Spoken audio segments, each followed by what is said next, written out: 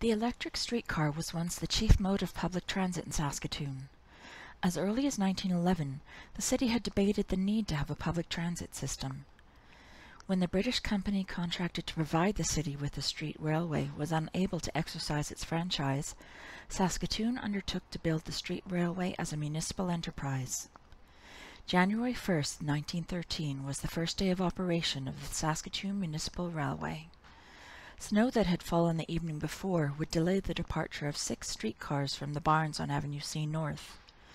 After the sweeper car had completed its work, the inaugural run proceeded without incident. During the next 4 decades, the streetcar service would face many challenges: floods and blizzards, power failures, lack of heat in the early streetcars, brakes that failed to hold, streetcars that jumped the track, thefts from the fare box, and university student antics. Change, however, was on the horizon. By the mid-20th century, most municipalities were dismantling their streetcar systems. Saskatoon would follow the trend. The streetcar chapter of Saskatoon's transportation history would end on November 10, 1951, with the last run of Saskatoon's electric street railway. Join local history in remembering and celebrating Saskatoon streetcars in this photographic exhibition. The electric streetcar was once the chief mode of public transit in Saskatoon. As early as 1911, the city had debated the need to have a public transit system. When the British company contracted to provide the city with the street railway was unable to exercise its franchise, Saskatoon undertook to build the street railway as a municipal enterprise. January 1, 1913 was the first day of operation of the Saskatoon Municipal Railway. Snow that had fallen the evening before would delay the departure of 6 streetcars from the barns on Avenue C North. After the sweeper car had completed its work, the inaugural run proceeded without incident. During the next 4 decades, the streetcar service would face many challenges: floods and When the Stone & Webster Engineering Corporation of Boston, Massachusetts was awarded the contract to design and build the Saskatoon Municipal Railway, crews began laying track in June 1912. At the time, street railways were built largely with manual labor and animal power. Delays in securing shipments of material and the lack of good weather were chief factors in delaying progress. The construction crew is seen laying the curved track at the corner of 20th Street and Avenue A South.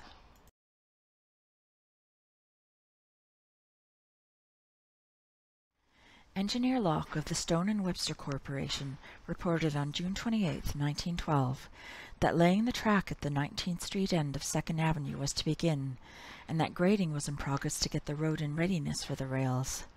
Street railway track required exceptionally heavy construction to successfully withstand the rigor of both streetcar and street traffic. On 2nd Avenue, 8-pound 7-inch rails were laid to cope with the heavy traffic on Saskatoon's major street, and because the rails were to be embedded in concrete. The construction crew was working on 2nd Avenue and 21st Street.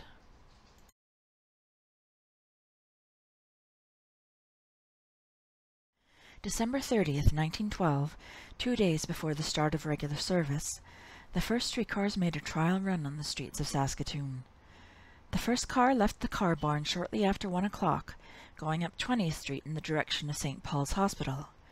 A second car, shown in this photograph, was sent out at about 2 o'clock and went as far as 2nd Avenue, seen here at the King George Hotel and the under-construction Cairns department store. In the morning, large groups of men were out clearing the tracks of the accumulation of snow and ensuring the system would be in smooth running order. Since practically all of the motormen and conductors were strangers to Saskatoon, it was important for the cars to be tried out and the men acquainted with the streets.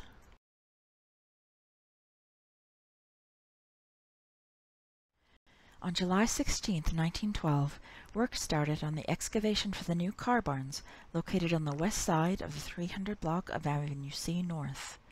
City Council had earlier bought the Caswell lots at a cost of $31,000 for the Saskatoon Municipal Railway. When completed, the clay brick building housed the initial purchase of 12 streetcars, although the capacity of the barns was 20 or more cars.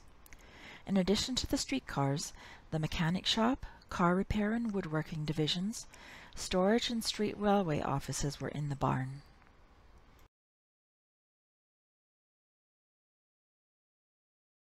To maintain its new fleet of streetcars, the Saskatoon Municipal Railway required an experienced team of employees.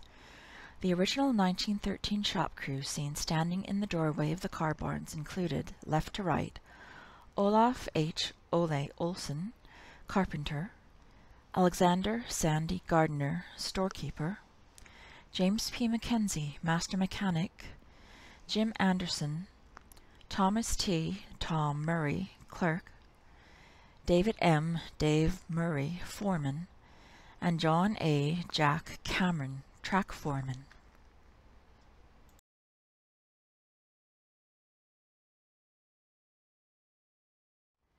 Seen here is a 1913 group photograph of Saskatoon Municipal Railway workers.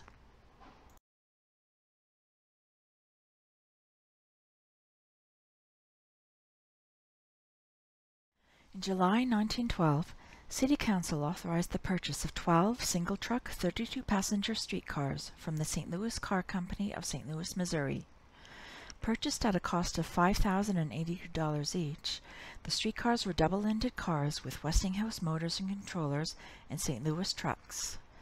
This interior view of a St. Louis-built car of the type purchased by the city is likely from a manufacturer's prospectus. It was likely made available to Saskatoon to show details of the cars they would be receiving. When the cars arrived in Saskatoon in late 1912, they were assigned the numbers 1 to 12.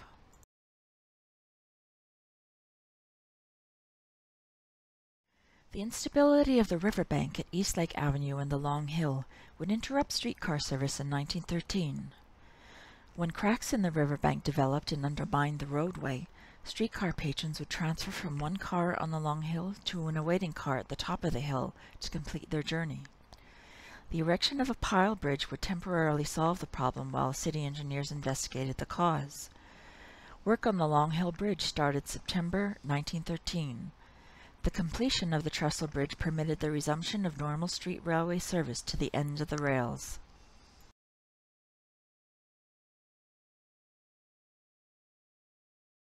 A job with the Saskatoon Municipal Railway Service was a highly prized one. A handsome uniform with brass buttons and a cap with identifying badge gave a man an air of authority, and the work was considered superior to occupations that required manual labor. On the first day of operations, the conductors and motormen did not have uniforms, so wore their regular clothing with ribbons on their caps that read S&P Motorman or S&P Conductor.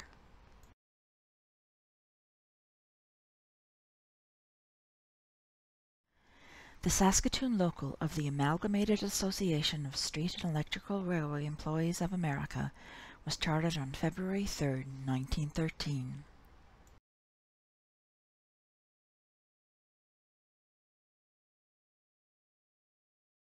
A conductor stands at the door of his streetcar near the Cairns department store. In November 1913, 11 streetcar men were tried for theft from the fare boxes of the street railway. Interest on the part of the public was great, with crowds queuing to get into the courthouse. Out of the 11 conductors and motormen originally placed under arrest, one was committed to prison for 2 months, another was placed on bail, and a third was allowed to go on suspended sentence. The charge against 6 of the remaining 7 was dismissed owing to the weakness of the evidence.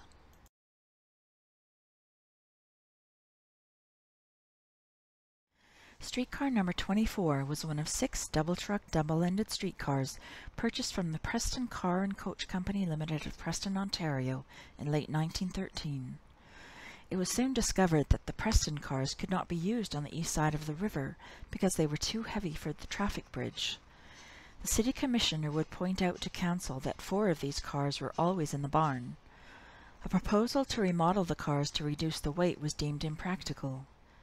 The problem with the Preston cars was finally solved in 1919, when the city of Calgary offered to exchange 7 single-truck, single-ended cars for the 6 Saskatoon cars.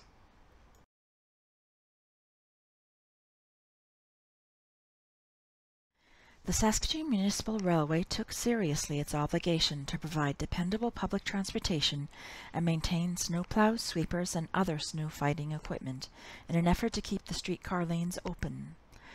The sweeper could usually handle the downtown areas, but the challenge was to clear the drifts in the outlying district. In this blizzard shot on the Sutherland line, the plow is homemade and mounted on the front of the streetcar.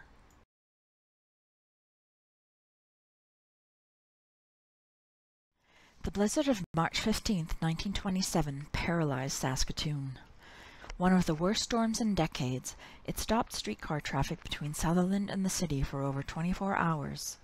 Despite the efforts of the Street Railway's big plow and sweeper, the drifts on this line were exceptionally deep, requiring a good deal of hard work to clear. It took 2 days for service to resume.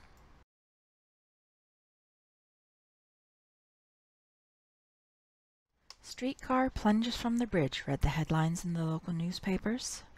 When streetcar number 4 on the exhibition route came down the long hill at about 1 o'clock on the afternoon of March 3, 1922, and neared the bottom of the hill, the brakes, according to its motorman Fred Chapman, refused to hold, sending the streetcar plunging down the riverbank. The streetcar turned completely over as it fell down the steep bank to the river's edge.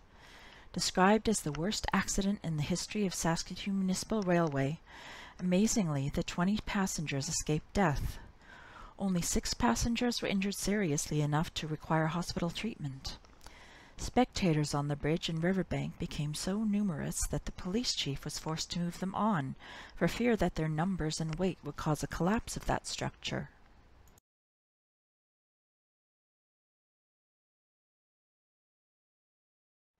Bystanders survey the wreckage of exhibition streetcar number 4 as it appeared shortly after its 30-foot plunge off the end of the traffic bridge.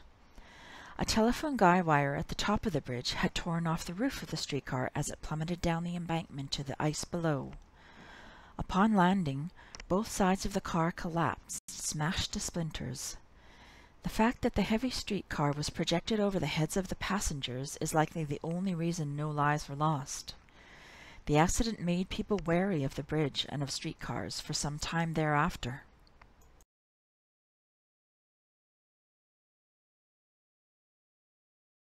Tramboys beat police as the Street Railway hockey team captured the championship of the Municipal Hockey League in February 1930. The city police and the Street Railway teams had battled for the Samson Trophy in a 3-game series. The first game was a draw.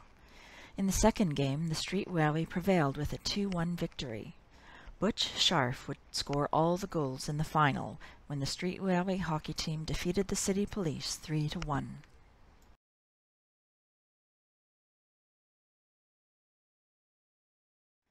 Joseph S. Horan started as a conductor with the Saskatoon Municipal Railway in 1913. He would end his career on November 10, 1951, the date of the last streetcar run. In this 1939 photograph, motorman Joe Horan poses with Mayfair University Line streetcar number 12 on Avenue C North near the car barns.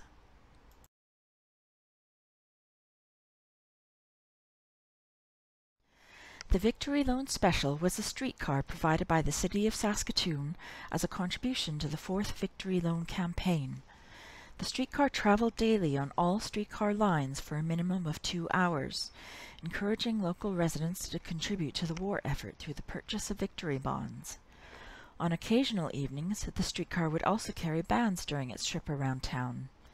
The official money thermometer charted Saskatoon residents' contributions.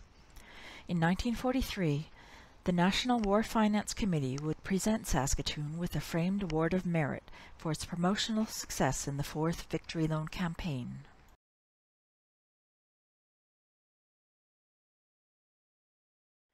On February 4, 1947, the motorman on the Mayfair University streetcar lost control, careening down the Avenue E hill.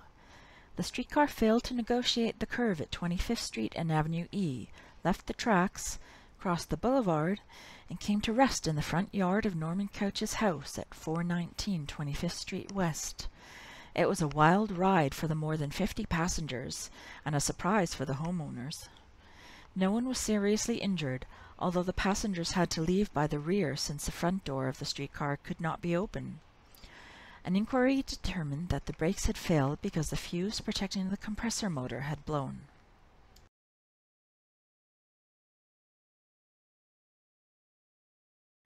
Friends and colleagues congratulate William H. Moore, second from left, upon his retirement after completing 37 accident-free years as an operator on November 26, 1950. William Moore, known to his friends as Bill, came to Canada in 1911 and joined the Saskatoon Municipal Railway in 1913 as a conductor. Moore also served 25 years on the Union Executive.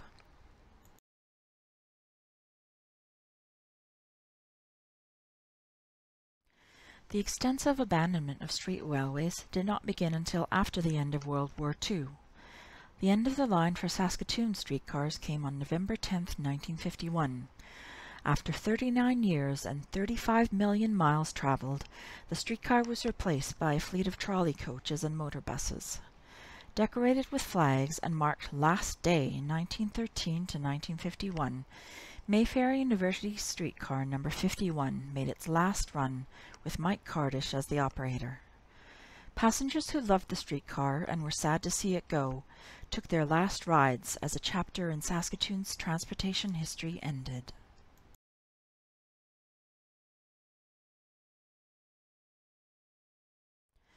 We hope you enjoyed our virtual recreation of Streetcar City. The original show was held from February 12 to March 27, 2014, curated by Ron Jaremko with the assistance of local history staff. We invite you to visit the local history room the next time you are at the Francis Morrison Central Library.